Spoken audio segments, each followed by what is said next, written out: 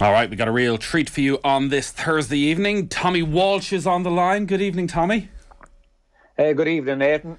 Good to be back. I was just saying off air that one of my resolutions was I was going to refer to you as Tommy Welsh for the year, because for years around Off the Ball I've been getting stick for not pronouncing it right, because it may always say Walsh, and then as I mentioned that to you, you said no, it's actually Tommy Walsh. Yeah, well, no, you can call me anything. Around local and Welsh, up in Dublin, Mayo, Walsh, so you can call me what you want. Exactly. Well, I think of the Mayo hurling manager Derek Walsh, and I'll always refer to him as Derek Walsh. And speaking, I'm going with this, speaking of Ballyhonus, my hometown, and one of the reasons you're on is because the lads down in Ballyhonus in the hurling club are organising a brilliant fundraiser over the next while that you're supporting. It is Hurling for Hope. You can donate now on idonate.ie. Just search for Hurling for Hope. What they're doing is they're going to solo a hurling ball from the Mayo Roscommon Hospice in Castlebar via Claremorris, Ballyhonus and Castlerea, and then they're going to finish at the Mayo Roscommon Hospice in Roscommon, which is 100 kilometres. All this happening 23rd of March through to the 26th, and most importantly of all, it is a vital fundraiser for two very deserving organisations, the Mayo Roscommon Hospice Foundation and the Irish Motor Neuron Disease Association, and you're throwing your full weight behind this, Tommy. Yeah, that's right, Nathan. I suppose the Mayo Roscommon Hospice Foundation and the Irish Motor Neuron Disease Association, it means, I suppose, every fundraiser means so much to different people, but when they're local, I suppose you can see the benefits of it even greater. And when it's for the local charities, I think people will get behind it, and they'll throw, there'll be GA people, there'll be celebrities, there'll be the local families, they'll all be chipping in, and they'll be doing that big solar run. There'll be no dirty cornerbacks coming in trying to take the ball off you on the way. So are you sure? Promise. Well, we might throw in Keith Higgins or something like that. You obviously haven't walked the road between Claremorris and Ballyhonus too often. No. Do you want to tell me more? Well, I'll tell you, you wouldn't want to be walking. You'd want a hurl in your hand now if you were walking home from Midas nightclub back in the day. But you were around anyway, believe it. But yeah, it's for a great charities. So It's kind of trying to raise awareness as well, Nathan, and around Ireland, and hopefully people will go onto that website you just called out and they will donate. So all the GA world, while Ireland is a big place, the GA world is very small, and when you hear about fundraiser like this and so many people from GA clubs getting behind it, I think everyone is proud to do so. So listen, we'll log on to those websites and we will donate, and you wouldn't know who you'd see on the roads from Mayo to Roscommon around March. So I think it goes on for 4 days. We're going to solo 100 kilometres, would you believe, and from the 23rd to the 26th of March. So listen, we'll ask people to get out there in numbers and support a worthy cause. It sounds like there might be a Tommy Welsh special appearance.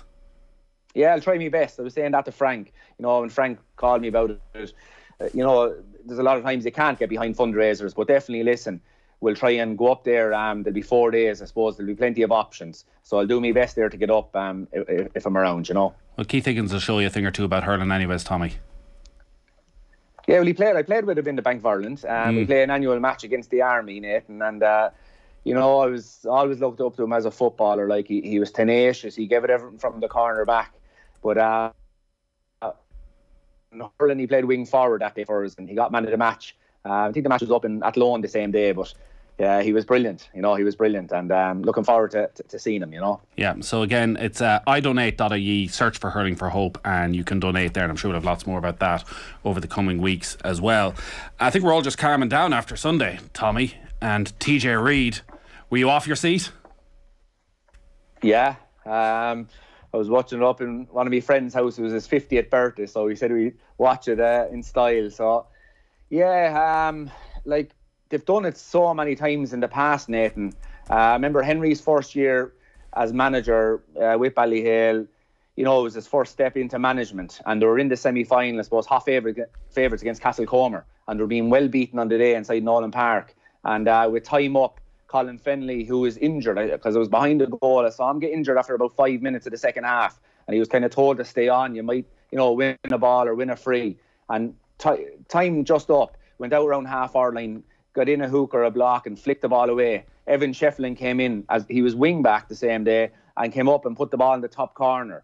Comer out of the championship, and they were looking for their first senior championship that year, and if they bet Ballyhale, there would have been a great chance for him in the final. That was the first of it.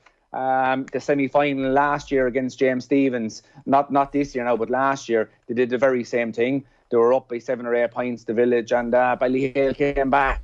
Like, they do it time after time again. Like the under-21 county semi-final recently, Owen Cody was playing, and they were getting beaten again, and last-minute goal, Thomastown had the game won. Last-minute goal, bang. They did it against St. Ryan. So it's not anything we're surprised with. They seem to do it time after time again. And I think, Nathan, it's not just that they never give up. They have the class to do it. Yeah, so when TJ stood over that free, did you think this is only going to one place? Not really. He's brilliant at placing the ball, but DJ Carey probably would have been the man in Kilkenny for power. So he would have sizzled it. Like, he had enormous power, enormous strong wrists. Towards TJ, while he's powerful in that, he would never be known for scoring, 21-yard frees, long-range frees, from maybe 25 yards out, the way we'll say, Paul Flynn from Waterford would have done it. You'd always give him a chance. TJ was more accuracy, I would have thought. But I think in the interview after, he even said that he hadn't scored a 21-yard free for, in that kind of a match before. And as I was talking to someone the following day, he said that's probably because Ballyhale are 10 points up in every match. He didn't have to do it. But yeah, listen, it was a great goal, and I suppose there were so many people on the line, maybe they got caught blindsided, and powerful goal. But if you rewind even 10 seconds before that, Nathan, Joey Holden caught the ball from the half-back line. TJ caught the ball that came in, and he was being well marshalled all day, and he caught it down around his knees, as far as I could see from the pictures. So it wasn't just the 21-yard free that he scored. It was the catch leading up to it. It was everything about it. So, listen, he was a magician, and I think he definitely is in the Eddie Kerr bracket, the Henry Shefflin bracket, the DJ Carey. Maybe, I suppose, the three kings of Kilkenny forwards, if you go back, we'll say 100 years, Trin Laurie Marr, midfielder, JJ Delaney, defender. They're the kings. We'll say we've had great hurlers, serious hurlers. But as regards the top guys, the top 5 or 6, I think TJ Reid is in that bracket without a shadow of a doubt. I don't think there's any debate as far as I'm concerned. And there ain't no bracket higher than that. Like, that is some very high praise, and still doing it at 34. When you think back to him breaking through, like, he was part of that squad, and I think on the fringes in 07, came off the bench in 08 and 09, was captain in 2010, and then firmly establishing himself from 2011. What are your memories of him coming in and being around the squad when he was in his early 20s?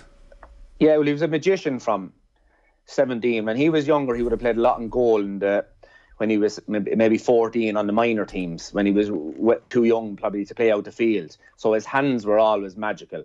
And when he came on the scene, he was an absolute magician. Like, he definitely went straight into the top bracket of fielders in the game, even within that Kilkenny team who had great men in the air. TJ could win the ball from in front or behind, whether that was midfield, half forward line or full forward line. And I think it all changed from, I suppose, to rise into the Eddie Kerrs and the Henry Shefflins and the DJ Carey bracket when he got that injury against Galway in 2012. His knee, I think he broke his kneecap. And that's when he transformed as a physical, we'll say, elite athlete. In that sense, for it, he always had the hands, but fitness, physical strength, mental strength, I think that all came, and after that, because he had to spend 9 or 10 months in a gym with nothing else, he couldn't go hurling because he was out with that injury. That was a 9 or a 10 month injury, and came back in 2013. It was still only kind of coming back because it was a difficult injury to get over. We didn't have a great summer, but from 14 on, listen, he was unmarkable, really, whether the Kilkenny team was going well or not. And he always did it for Ballyhale, and for Kilkenny, I just think after the 2012 injury against Galway, he just transformed himself in the gym, and has, he's still doing it now at 34 years of age. When young lads were coming in and around the Kilkenny squad, what were you looking for? Because I was listening to the football pod yesterday with James O'Donoghue and Paddy Andrews, and James was talking about coming in as a 18, 19-year-old, been around the Kerry squad for a couple of years, known he wouldn't be in the first team, but been thrown into training sessions with Mark O'Shea and Mark O'Shea. And he said he wouldn't get a touch, like literally would not get a touch, and quickly realised, if I'm to be a part of this Kerry side, I need to get to a level where I can challenge a Mark or a Tomas O'Shea. So when young lads are coming in and around that Kilkenny squad, what were you looking for that would make them stand out and think, actually, a couple of years' time, this lad is going to be a big asset? Yeah, you're never thinking about a couple of years' time. You're thinking about probably the following week, get on the panel, get on the team. So I suppose my own experience was going in. It was Charlie Carter I was marking, John Hine, Brian McAvoy, Tots McAvoy, all, stars of the club game, stars of the inter-county game, all stars, All-Ireland winners, did it in big days. And I suppose at the start, to be honest, you're not able for it really. You're getting well beaten. But slowly but surely you start getting better as physically, mentally, I suppose your hurling just speeds up as well. Like if you mark better players, you will get better. And slowly but surely you go from thinking that you'll never even get on the panel to, I can do this. Suddenly, I catch a ball or two here, or someone gives out a hand pass. Like, this is where the big players are important. When you're young, like, you need someone to throw you out a few hand passes, get you into the game, build your confidence so that you can survive. So I think the first few years, Nathan, it's about surviving and getting your chance then, and suddenly it starts becoming easier. And especially when you're with the big players, if they're good leaders, they'll give you out the ball, they'll bring you into the game. You make a mistake, they'll blame some other player, they'll tell you not to worry about it.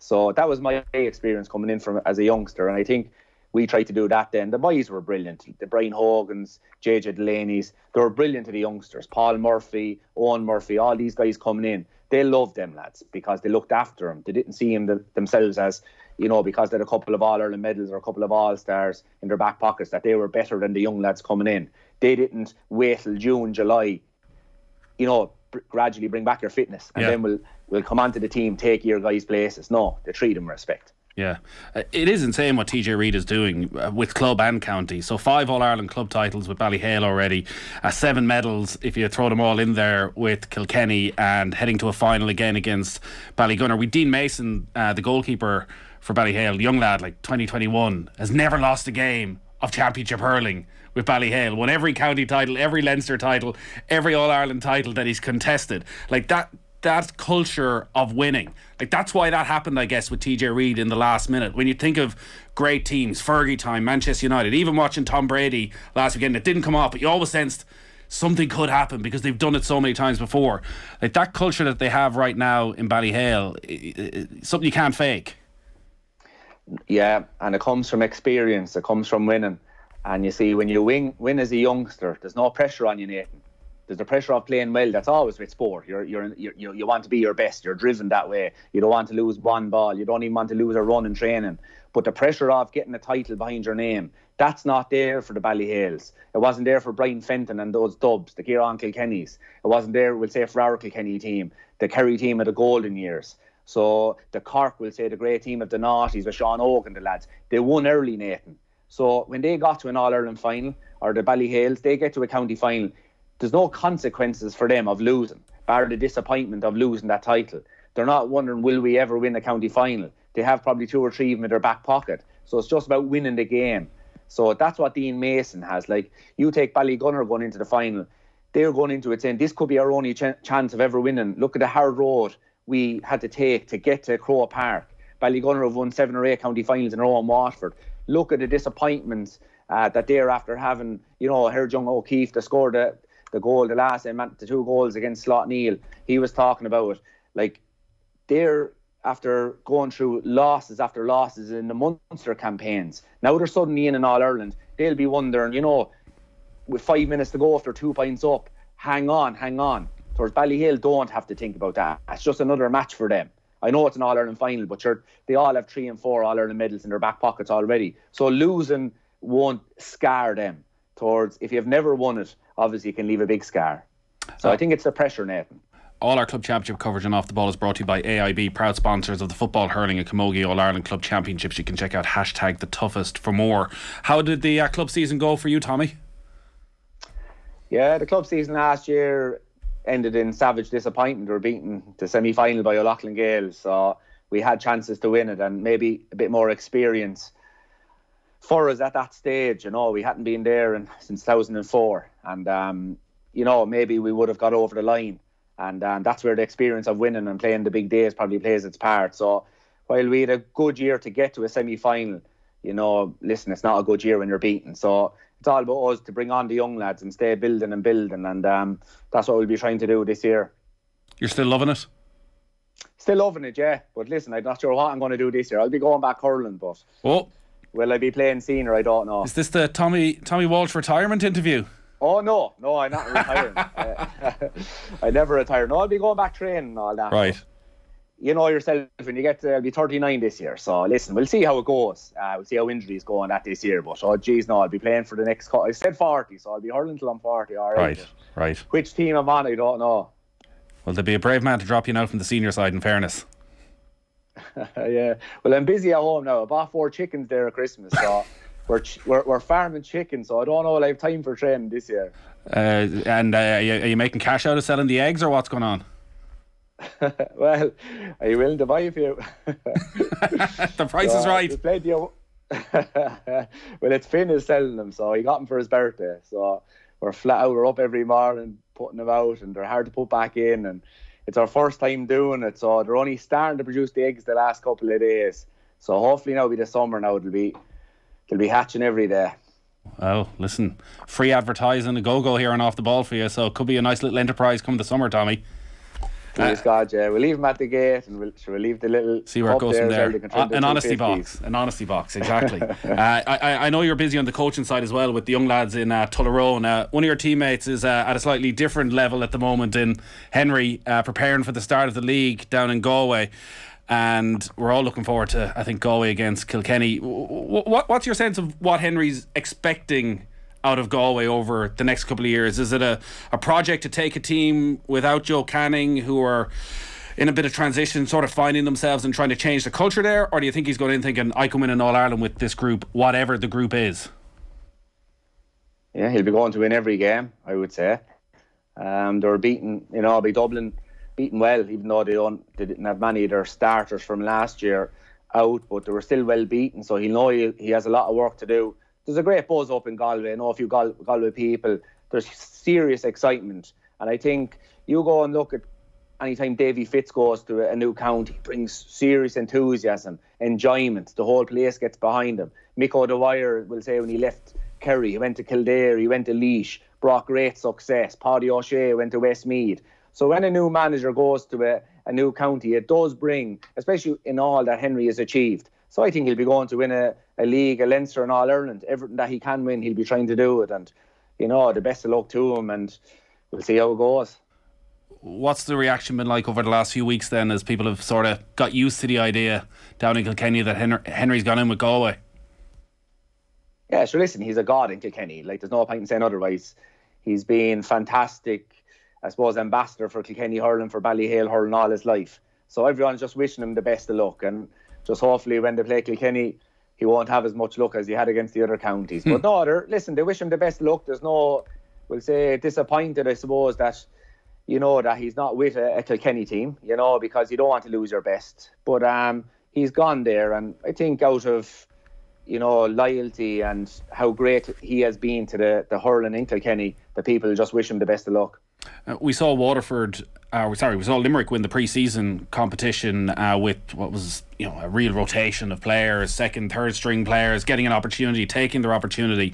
As we head in towards the league, how are Tip and Waterford and Galway are going to approach it? Because it feels as though Limerick are at that level that Dublin were at a few years back, that your Kilkenny side, where you're looking at league games and thinking, are they trying to win the game in front of them, or are they trying to come up with a game plan that can deal with Limerick come the summer? Yeah, I think Limerick are definitely far ahead of the pack at the moment, Nathan. As you said, like, I was looking at their team, they kind of had one, I know they had 4 starters, basically they had one main player on every line against Clare last weekend for that Munster Cup final. They had Barry and Ash and a few more, and I think when you're bringing on young players, you have to bring them beside season campaigners. So when they're playing beside these guys, it'll make them play better. They'll get better ball. They'll be able to play better. And I think they've won 11 titles under John Kiley. They're just a machine at the moment. If you look at their age profile, they're very, Graham Mulcahy is probably, one of the only older players probably on the team. And I think he scored 7 or 8 points in the Limerick County final this year. So they have players in form, playing with the confidence of their lives. Limerick, they were waiting from 1973 to 2018 to win an All-Ireland. So they have that hunger of the whole county. They don't want to let this go. They're starting to bring on, young Coughlin played the weekend. He's half back, another big, strong 6'2", 6'3" man. So they are a machine, and everyone has to play catch up. I think the half-hour line, if the opposing counties can take on their half-hour line, and that's mostly, it's probably Cian Lynch, Tom Morrissey and Garrod Hegarty. If they can take on them, and there's no point in just defeating one of them, you have to defeat all three of them to have a chance of beating Limerick. That's the key. Who are the contenders? I was looking at it all day. I think the rest of the contenders are in the same. There's no tier 1, tier 2, tier 3. They could all beat each other. I think they're all roughly the same. You've Galway kind of, a few guys, their main players coming probably to the 29, 30 year age bracket. Joe Canning is gone. Aidan Hart is gone. You have Cork probably coming with a young team. They're, in transition, if you like. Kilkenny then, I suppose TJ, a few lads at the 33, 34 years of age. So there have a lot of teams, I think, in the one bracket playing catch-up. And you'd imagine Waterford, they seem to be the team on the rise. But listen, I don't see much in the difference between any of the counties there, just down from Limerick. I think myself, there'll be a few, looking at the league coming forward, there'll be a few great matches. Derbies, Kilkenny and, Tipperary and Thurles. Colin Bonner is over Tipperary. That'll be exciting. He'll probably go to the old school. There'll be plenty of heart. There'll be plenty of old. I know a lot of the Kilkenny guys played under Colin Bonner in WIT. Great man to build a spirit around the place. So you can imagine they will be playing with the tip heart, the tip firepower. So it's going to be exciting. Limerick and Clare are always great games. You've Brian Lowe on there on the line. Sure, he rises the whole Clare crowd as it is. So he won't be afraid of Limerick. So, it's going to be a great campaign. And we'll see how it goes. It is pretty ominous what they're even doing in pre-season, and obviously the way they went and won the All-Ireland last year. It doesn't feel like there's any risk of complacency with them at all, and the comparisons to your great Kilkenny side will come up. Did you ever sense at any stage during those years that there was a risk of complacency in Kilkenny? No, because Brian Cody treated complacency like a disease. It just was stamped out straight away. If we had a meeting in November, December, you were there and that was it. So I just set the standard for the whole year ahead. But you can probably, it's far easier to do that if you have subs coming on. And that Limerick team, they know they're going to be in and around the All-Ireland finals, Munster finals, league finals. So they have 5 or 6 subs that have come on in every match. You have Pat Ryan, Peter Casey on and off the team. He has dropped big names. Dan Morrissey last year. Aaron Gillan. Diarmaid Burns was finding it hard. Aaron Gillan, so they know that they're not indispensable, that team, and that fires them on. Before we let you go, who's your favourite player in the game at the moment, Tommy? Who do you love watching? Favourite player at the moment, say outside of Kilkenny. If we go for an outsider, Limerick, my favourite player would be Kyle Hayes. Right. Yeah, Kyle Hayes, just absolute animal, afraid of nothing, goes back from nothing, and just a joy to watch, Cork,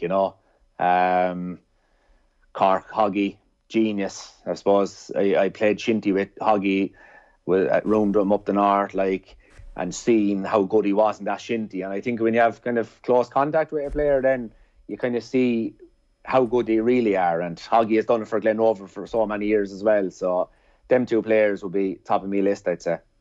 You can call one of the chickens Kyle then.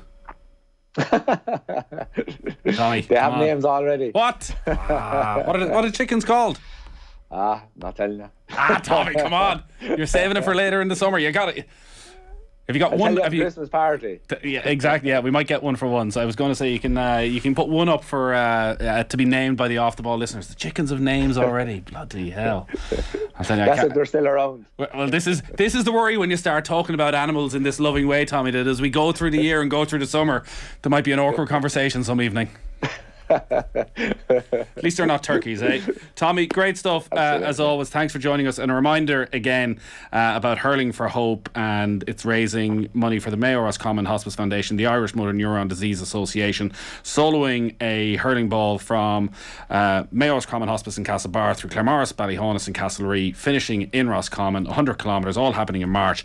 And get on to idonate.ie and search for Hurling for Hope and get involved in that. Great stuff, Tommy. Great stuff, Nathan. Best of luck.